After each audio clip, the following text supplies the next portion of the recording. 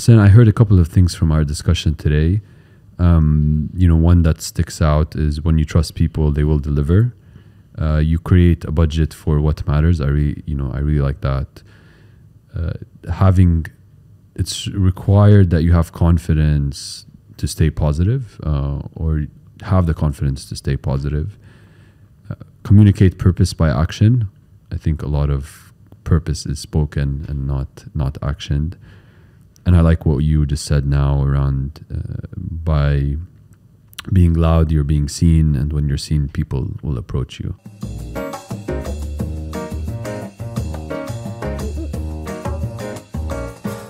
Welcome to another episode of Talks with T. I'm honored today to have, I think I can say you're a LinkedIn celebrity at this stage. Celebrity is overrated.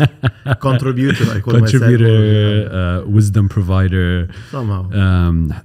Realist. Yeah. Hussein Wehbe, founder of PlugMena. I'd love for you to just tell our audience about PlugMena and how you actually got started with the company itself. PlugMena has been always maybe a dream, if you can say that. I started this company around 6 months back after I just graduated from the corporate world. It's basically some kind of the way you change advisory is being done, not consultancy.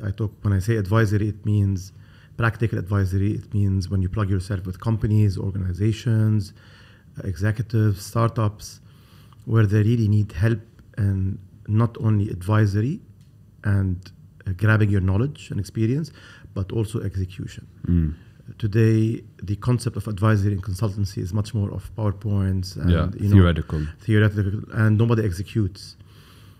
So I wanted to try this concept to leverage on my personal experience and knowledge, because I've faced this in the past. I always wanted advisors or consultants who can really help us in executing things from a very experienced point of view, not only theory and based on research and everything. Yeah. Although this is important, but the real practical experience is very much needed. So I opened it. I focus a lot on logistics, last mile, e-commerce, because this is the trend now. And startups. I help startups a lot. I plug myself as like a co-founder with them. Most of them are coming from the corporate background. They're so good, but they need a helping hand with others. So that's it in a nutshell. Okay. And you see, it's called advisory and beyond. What we do in PlugMena is everything else, which I didn't mention now as well. Nice. You're a Aramex veteran to a large extent. Yeah, I graduated from Aramex. It was my first job. I learned a lot. Aramex is a school. Let's be realistic. The way it was established and the way it grew and the way it became a big multinational is a big story. So myself and everybody who graduated from Aramex or whoever is still there, we have a unique thing which maybe you cannot find anywhere else when it comes to corporate culture, when it comes to how really when a company is run like a family atmosphere, full of empowerment, with a strong brand, how this really makes a big difference.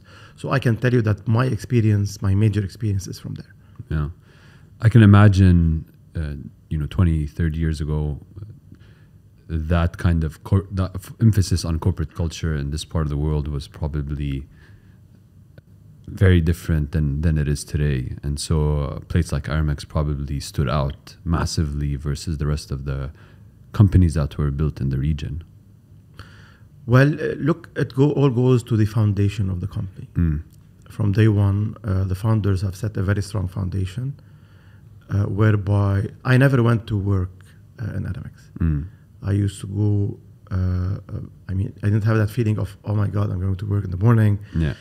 It was more of, you're going to really add value to an industry, to a company, to a big organization, where you know everyone inside. Empowerment was the name of the game. And of course, the corporate culture played a very big role in making this thing happen. Yeah. Why do you think that is? Why do you think you didn't feel like you were going to work every day? I can tell you because of the leadership that I had personally at that time. So I was being led by great leaders.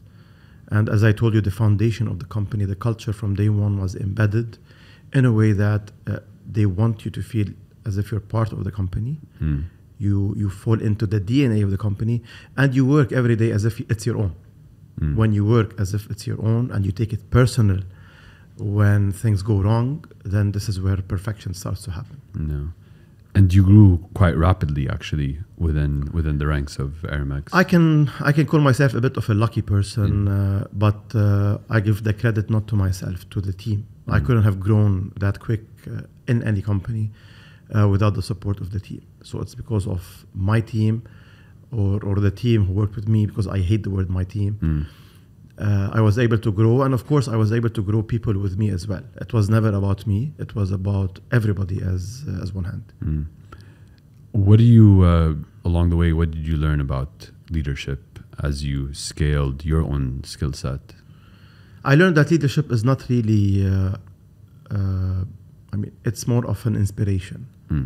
It's not just leading people or managing people, micromanaging people, questioning people. It's much more of inspiring people, working with them. Forget about the titles. I hate titles. It was more of working as one team. Okay, titles are important maybe as part of the structure, but in principle, I was always on the ground. I was never in the office. You have to be in the office sometimes. Yeah. But in principle, I was with my people on the ground, visiting clients. I still do it till today. I visit clients, even my clients today. I do sales. I take complaints from clients. And of course, I work on the internal culture whereby your internal clients, who are your employees, need to be motivated, empowered, while keeping, of course, that small touch of, I'm not going to say strictness, but sometimes you have to be a bit tightening the belt. Accountability. So that you can build a very high-performing corporate culture while allowing people to really perform while they're happy. Yeah. Some people will tell you, you're not in the business of making people happy. Yes, you are. If you're not happy at work, you will not perform. Yeah, 100%. How do you find that balance? It's simple. It's all about you as a leader. It's embedded in you, number one. It's your character. And it's the culture itself. What does it encourage? Does it encourage a toxic environment? If it does, then you are in the wrong place. Yeah. And yourself as an empathetic leader, a servant leader, because servant leadership is very important. If you don't have this in your DNA as a leader, you will fail. And you cannot survive in a toxic culture. So either you battle that toxic culture, kill it and build a new one, or you just leave. You cannot change it that easily unless you are the decision maker, you are the captain of the ship. I always say the easiest thing ever is to disinfect a corporate culture from a toxic environment, but it needs some courage and power by the captain of the ship himself or herself. It takes a decision, and I think execution is very simple. Yeah.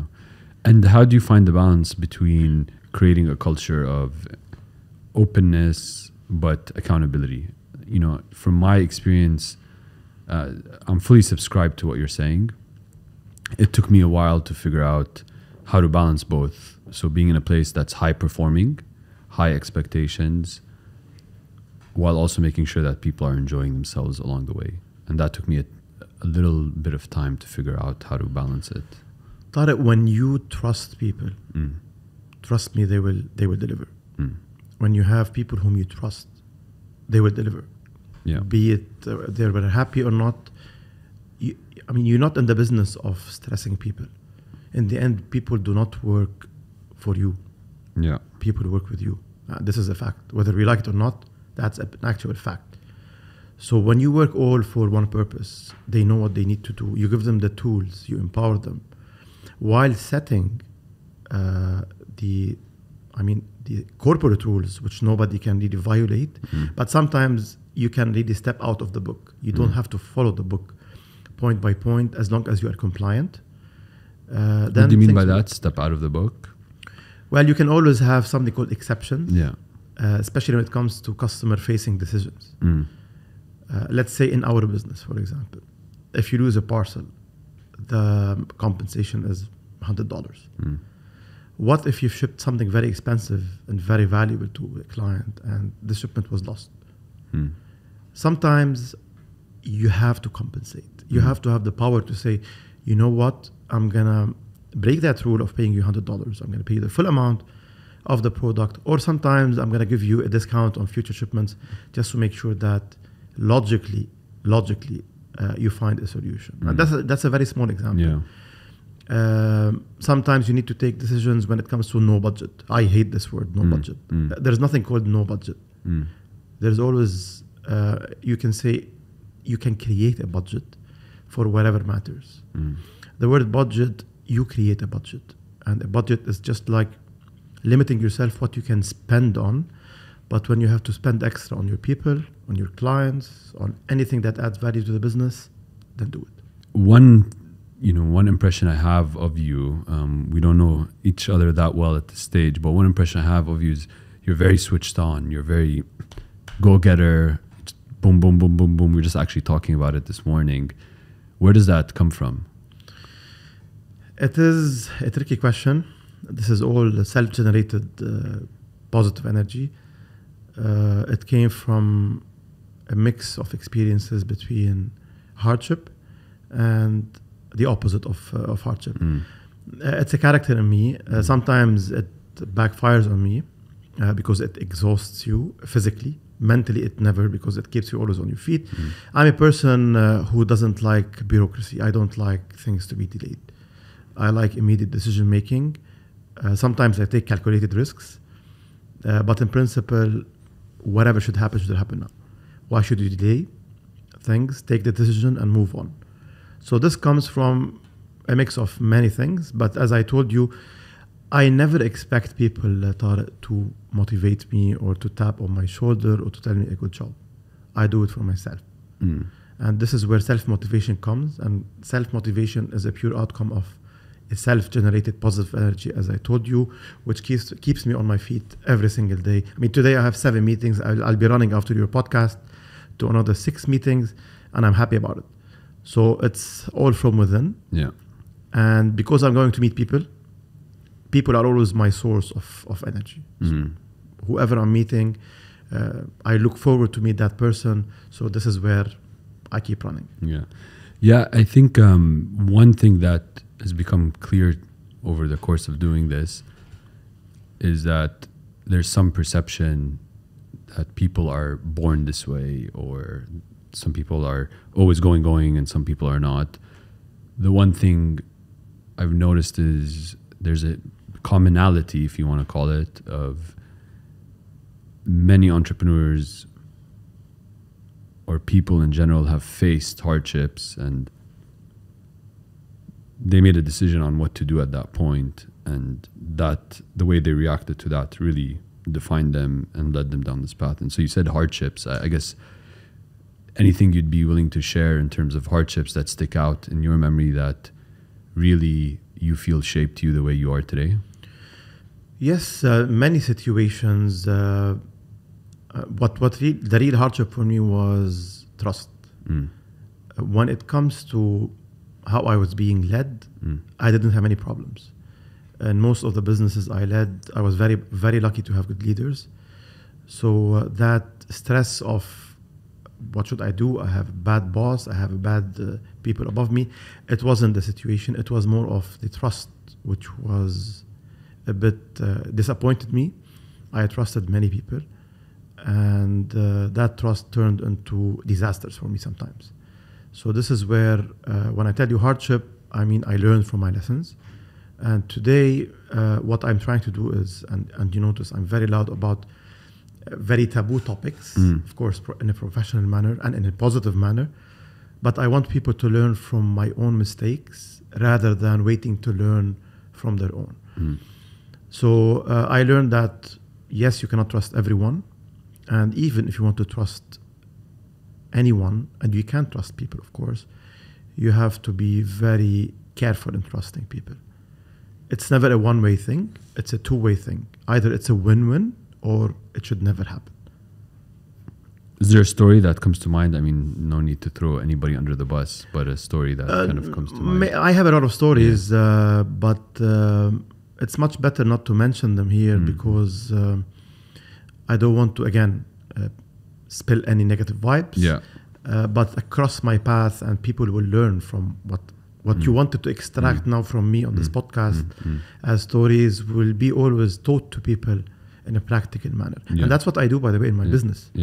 Today, when I advise companies and people, I advise them based on my raw experience.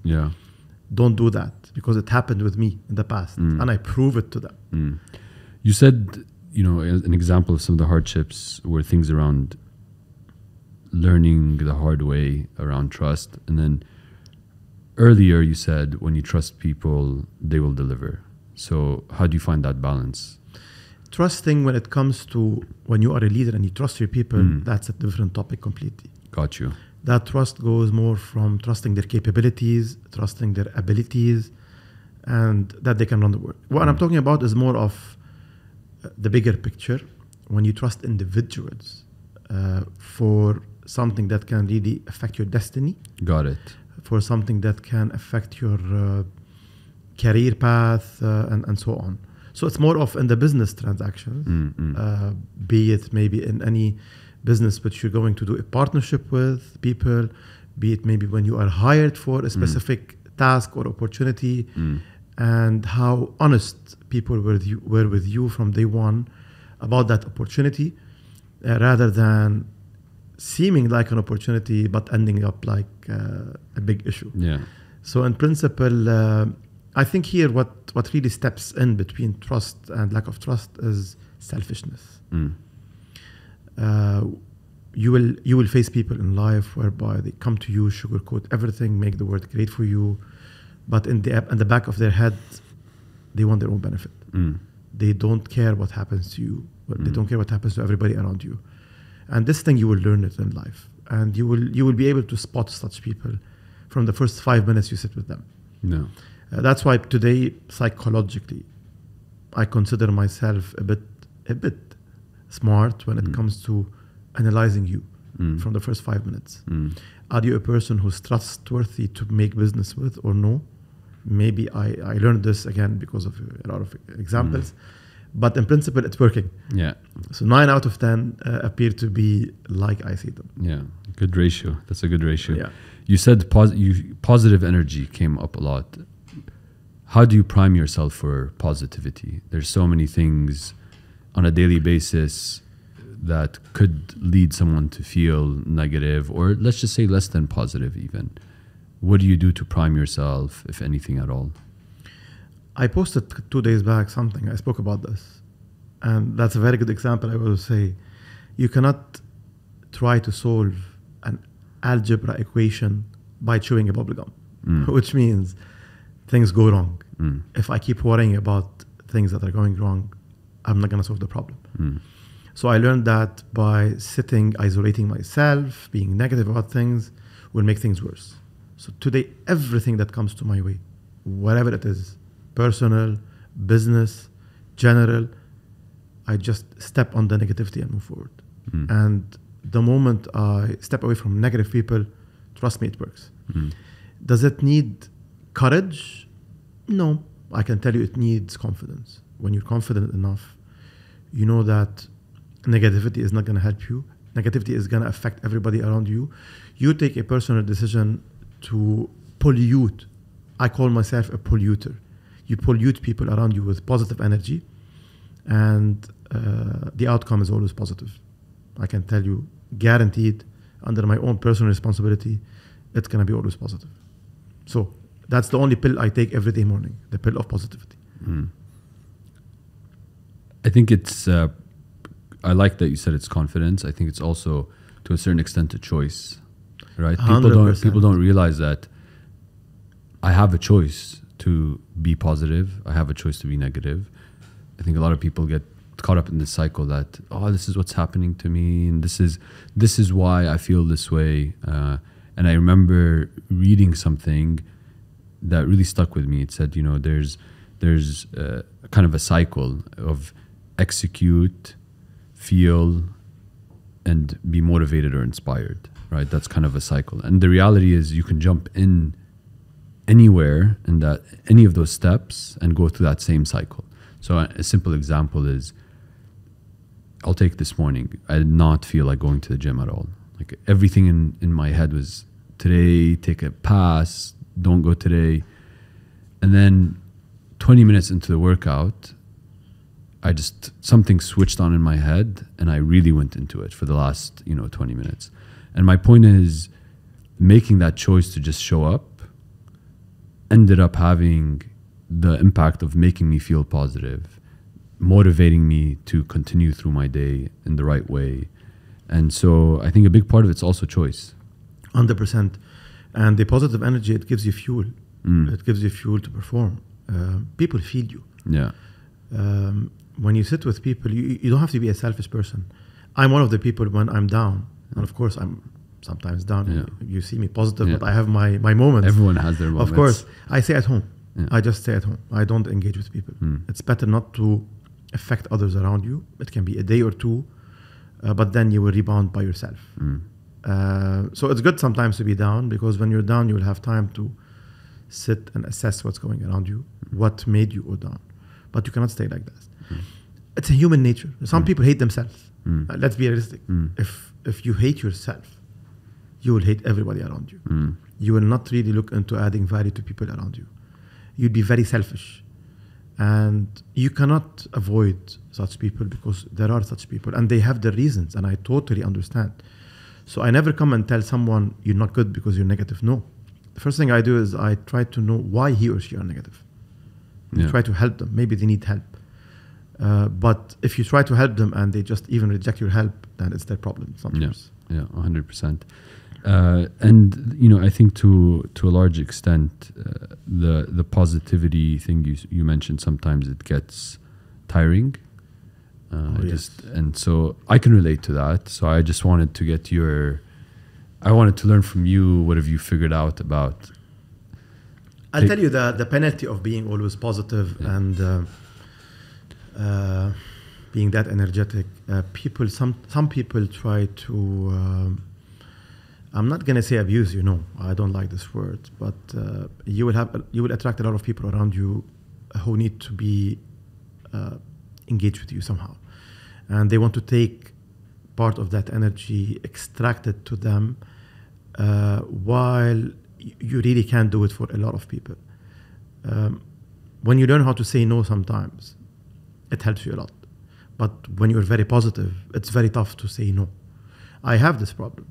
Many people approach me for very small things, which when you say time is money, yes, time is money. And now because I'm on my own, I'm trying to build my business, I have to benefit financially. I started to sometimes apologize for, let's say, engagements or meetings that are not work related. Although I try to push them to the weekend, but sometimes, weekend is for the family. Yeah. So to balance between this and this is a bit tough. So being very positive will attract a lot of people to you. You may disappoint some of them, and this is the painful point. Are you being very nice? No. Look, there is something I say, being nice, being positive, and having empathy is never a weakness. The real weakness, I always say this, doesn't exist in, the real strength, which doesn't exist in weak leaders, is empathy, is being good. So you have to be good, but you have to be as well balancing how to be good, so that people will not abuse you, and so that you don't do anything wrong by just, losing the ends of the way you react with people and the way you act with people. So you have to balance, but in principle, always positivity takes the bigger part of the scale, as we say. Yeah. What led you to think about leaving Aramex after having spent so much time there? Look at people who think it's sponsored, this event. Aramex is one of the companies which, as I told you, I worked in many other companies. Let me rephrase my question. Why did you decide to go into the entrepreneurial startup ecosystem? Before that, I went to the government after Aramex. There's always an end for a journey, and you have to move forward for a reason or another, of course, in a very positive manner. Staying in one company for a very long time keeps you in the comfort zone. Although you'll be happy, everything you want is there, you're growing, but you need to see the external world as well. And I think when I started to move my career a little bit, I saw the real opportunities outside. you cannot see everything outside when you're really deep inside Yeah. for a long term. Maybe I decided to retire at that time at one company, but circumstances encouraged me to change my path, and I went to the public sector, to the government. And that was the biggest achievement for me, self-achievement I've ever done. I never understood about the public sector. When I joined the UAE government here as an advisor in the Prime Minister's office, it was the best experience ever. It really gave me a great perception of how the public sector operates, how the country functions, and the mindset of the public sector. Because in other countries, it's different. Yeah. Here, and funnily, or not funnily, realistically, the public sector, as per my personal experience, and that's my personal opinion, is 10 times faster than the private sector. Oh, wow. Believe it or not. Wow. Yeah.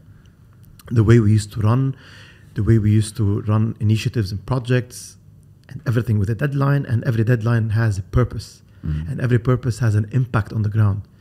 So this is the beauty of working in the government here, and till today it's even developing and emerging.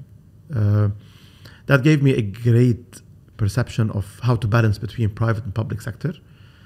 And then, of course, I joined other 2 companies, and then I went on my own. So what did you learn from the working in the government that you carry with you till today? That not everything is about money. In the government, of course, I was an advisor. I was getting paid as a full-time employee. But it was never about money for me. It was about the impact. I was one of maybe hundreds of thousands of people working in the government. Each and every one of us, if you have a 0.01% positive impact on the community, on the country which embraced you, which welcomed us from day one as expats, and we became part of the texture, then you need to give back. And giving back usually is not happening just because you're getting paid. So what I learned in the government is, and then when I went back to the private sector, to other companies, I was so strict when it comes to ensuring that any company I lead will have to leave a positive impact in the community. In our industry, delivery, I was super strict when it comes to delivery performance, because I want people to come to the UAE and say, wow, there are great service levels. So as a private sector company, in the delivery, I have to contribute in elevating the service levels. And it was a psychological thing. Although in the company itself, it's a strategy, it's a KPI to have a good delivery performance. But for me as Hussein, because I worked in the government, it was also a commitment that I have to ensure that this country and any other country in the region gets a good service levels. And it's my responsibility as a leader to lead a company that provides good service to elevate the general service levels. So it kind of gives you a purpose almost that's 100%, bigger. 100%. And how do you, from your experience, how do you infect team members with purpose that's bigger than just things around money, business performance? Does it even matter to have a purpose being felt at all levels in the company? You can do it. It depends, again, on the CEO of the company. You cannot outsource these things. You cannot outsource communicating purpose. You cannot outsource communicating the values of the company, and you cannot outsource leading by example. That's very important. So when I say the CEO, yes, the top person or the person who's on the top of the company is the one and the only one who can drive that, and then the people below you, the executive team, will execute and follow your steps to take it across the layers downwards. The way I used to do it, I used to communicate with people. I never had layers. I was always having an open door policy. I had a PA in some companies just to arrange my travels, to arrange my schedules, but not to really close the doors. You don't need an appointment to see usually a leader. So by having this two-way communication with people, while in the office or being in the field, also with the field people, I think you can communicate the purpose by action. And when they see you, what you do, literally, they will follow your steps. And you know what I learned, Tariq? I hate the word leading by fear.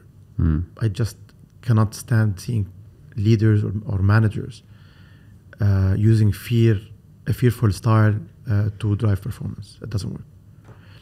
I use the embarrassment type, which means if you are working with me, instead of shouting on you or firing you or threatening you if you don't perform, I'll tell you, don't disappoint me. I trust you. I gave you all the power. I empowered you. If you don't perform, it will backfire on me because I trusted you. I always use this as a natural way of leading, and it works because, trust me, I had many people who came and submitted their resignation on my table because they couldn't perform. And they said, Hussein, we don't want to disappoint you. You trusted us. You gave us everything, but we're not able to perform. Maybe it's the wrong place for us. So instead of waiting for the HR to come and give them a warning memo or asking them to leave, they do it themselves. Yeah. So leading people by making them feel, they have to feel that if they're not performing, they have to improve. We try to help them improve. If we fail and they fail, it's better for them to migrate to somewhere else in a very good manner, in a positive manner. Yeah. And so you're now in this very different ecosystem versus corporate public sector. What drove you, what gave you the conviction that it was time to get into the, let's call it entrepreneurial startup space? I always wanted to be on my own. I said I now have enough ingredients and tools to go on my own. My business doesn't require investments. I'm not running after fundraising. It's more of a unique business model, which, as I told you, I leverage on my personal network, experience and knowledge. And I know that I can control what I deliver. And when I commit, I deliver. When I promise, I deliver. Nothing can stop me from that. But I used to mentor a lot of startups across my career. And I was always inspired by the way they enjoyed the challenge.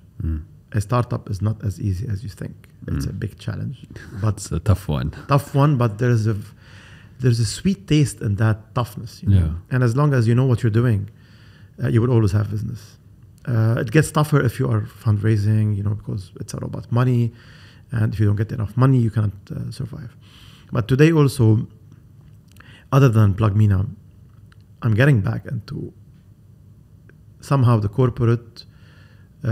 Through being a co-founder of something really big, which we're building now. Maybe I'll give you a scoop in the future. Yeah. So I'm going back into the corporate while keeping PlugMena, of course, as a co-founder of something which we're building from scratch. So I'm between a startup and a light corporate structure, which is gonna be seeing the light soon, but we are building this business based on a startup mindset, and it's going to run based on a startup mindset. It's going to grow and scale based on a startup mindset. I don't see this company or any company I will build in the future or any company I may lead in the future is going to work in the rigid corporate style. People don't want this anymore. It doesn't work, Tariq. You still have this, but the generation of people today whom you want to attract to work with you are different. They cannot work from 8 to 5. They cannot be asked, what time are you coming to the office? Yeah. They cannot and be in some called, cases, they can't even be asked to come to the office every day. Yeah. And some of them don't even like from you to follow up with them on a Saturday about work related. And they have the right to do that. So you need to change the way you run companies today. The corporate DNA should always be there when it comes again to compliance, corporate governance, and these things that keep a company in a solid situation. But also when it comes to people, empowerment, trusting people, balancing between their work-life balance is a big debate. We need a different episode for this. Do I believe in it? Yes. But when you are a startup, it's a choice. When you work in the corporate, it's not a choice. You cannot really buy your own time, your own convenience, because you have people above you who are trying to put pressure on you, or some people, good leaders who understand your situation. Me, luckily, in all the companies when I had leaders above me, I had great leaders who used to apologize for me if they call me on weekend. If I was on leave, the first thing I used to hear is, sorry Hussein, we know you're on leave, but there's something urgent if you can help us in. And this is something I really appreciate. And this is where we learned how to lead people. I always say, Tariq, the way me or any of my colleagues lead our people today is in the same way we were led. Look at those people who carry heavy titles or titles bigger than them, and they were led by arrogant managers and toxic managers. They will do the same with their people. 100%. It's like a they child and their parents seeing. Maybe they take revenge of people. Yeah. I was led in a bad way. I need to lead people in a bad way. Such people should be always identified and given, as I say, a farewell. For them, a beautiful farewell, a memorable one, because you don't need them. You just don't need them. Having spent a lot of time with entrepreneurs now in this new chapter, what have you learned from being around entrepreneurs? I learned resilience is the biggest thing I'm learning. Never give up. Nothing happens in one day, and business doesn't come to you. You have to run after opportunities. You cannot set up your own business and just wait for the business to rain on you. You have to utilize all your network experience. You have two types of entrepreneurs today. The ones who come from the corporate, top people. I mean, they have a history better than anybody else, and they go back and start from scratch. They remove their ties, they remove their suits, and they build while running their sleeves. These people are succeeding. And especially when they come from a diversified corporate experience. And the other part, and who are struggling today, and in my company I help them, by the way, the founders who are super technical, super smart, but they don't have the commercial, they're not really good in sales. They're not really good in building teams, but they're good in building the product. They're good in building the company. So you help them in opening the network, utilizing their network of people and contacts to get business, to grow their business, to promote their business. You as a founder, and that's what I've seen today, you have part of them who are very loud about their brand. I mean, people know this more than me today. But some of them don't amplify their brand, and this is wrong. Your brand is your company, and your company is your brand. So your personal brand should be always embedded in your corporate brand, and you have to promote it. Because if you don't do it, nobody else will do it for you. So I think the best combination of co-founders when it comes to building a company is you get tech-focused people, you get people-focused people, and you get commercially focused people. So when you have these three co-founders, each one of them will play his or her role. But in the end, no matter what, everybody sells. ما في يعني ممنوع إنه to say if you're sitting with someone, pitch your business. 100%. The word confidence came up a few times in our discussion. It probably comes easier for some people than others. I see sometimes people have this feeling of what you call imposter syndrome. So I have a role to do, I have a title, I have a task, I have an objective, I have a mission. And then self-talk starts to settle in. Can I do it? What if people find out I'm not good enough to execute this? And so I think confidence comes easier for some people than others. And so what have you learned about building confidence? Confidence cannot be taught. It's built in you. It grows with you the more you learn from life. For me, my confidence, I can tell you that I reached maybe the ultimate level of confidence when it comes to not fearing people, not worrying about what people will say. And by fearing and being scared about my reputation, which is the most important thing for me, and that's my asset, then my confidence is going to triple always. When you stop really being afraid of people, you will have the right confidence. Because nothing will scare you.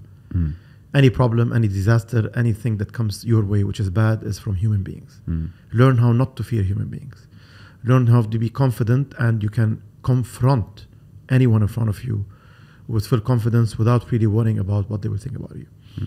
For me, I don't care about if I'm sitting with a top person or the number one person in the world, or a very small junior person. I treat both the same, and I force them to respect me and treat me in the same way. So you have to earn respect. If you're sitting, many times when I was in junior levels, I used to sit with people, and then the guy in front of me tells me, you know who you're sitting with? I'm the CEO of X, or I'm the... Okay, so what? And I'm nothing. So when you know how to deal with such people, instead of really allowing them to scare you or make you worry or hesitate in what you are there for, you will have that confidence. And the moment you have it, you will enjoy, trust me, you will enjoy getting into trouble.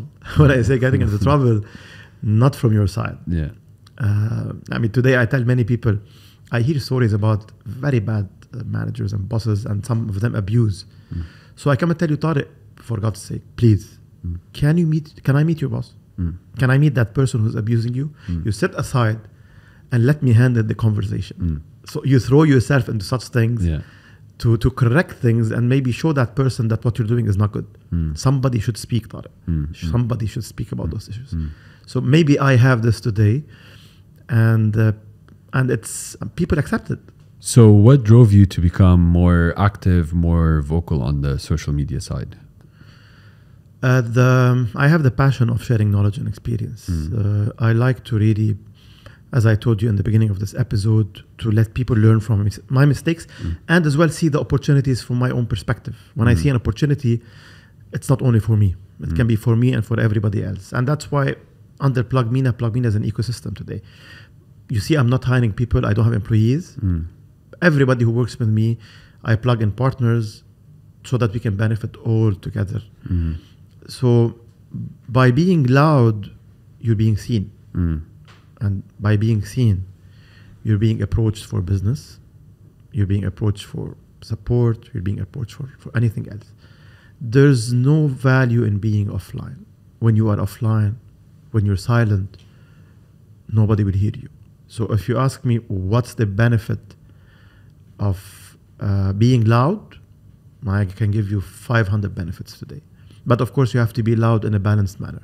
You just and consistently. Of course. Consistent. That's what kills me, is the consistency aspect. I haven't built the muscle or the discipline yet to have that consistency. I do every day. I'm very active every day, once or twice. I never have a problem in creating content. I always have content. I mean, if you see my mobile, I have 20s of topics. And everything that happens today with me is content itself. Every good thing that happens, because I never speak about bad things. I don't want people to really feel any negative vibes, and I hate negative vibes. But in principle, content is always there. It just, you need to understand not only what others want, what you want to speak about. So I think that's really important. That what you mentioned is, what do I want to share and be authentic to myself? Share what you like, as long as you like what you share. That's the formula that I really follow. Hussein, I heard a couple of things from our discussion today. One that sticks out is, when you trust people, they will deliver. You create a budget for what matters. I really like that. It's required that you have confidence to stay positive, or have the confidence to stay positive. Communicate purpose by action. I think a lot of purpose is spoken and not actioned. And I like what you just said now around by being loud, you're being seen, and when you're seen, people will approach you. Exactly. It's been a pleasure for me to hear you. I think I've been hearing you for some time across different channels, but to actually have the pleasure of sitting with you and sharing this moment was very energetic for me. So thank you for your time. Thank you very much. And sorry for the delay. I mean, we've rescheduled this for a couple of times. But thank you, Tariq. I think your questions as well, they reflect the real leadership values that you have. So I always see the value of the host from the type of questions, which were very spontaneous and never prepared. So thank you very much for inviting me. Thanks.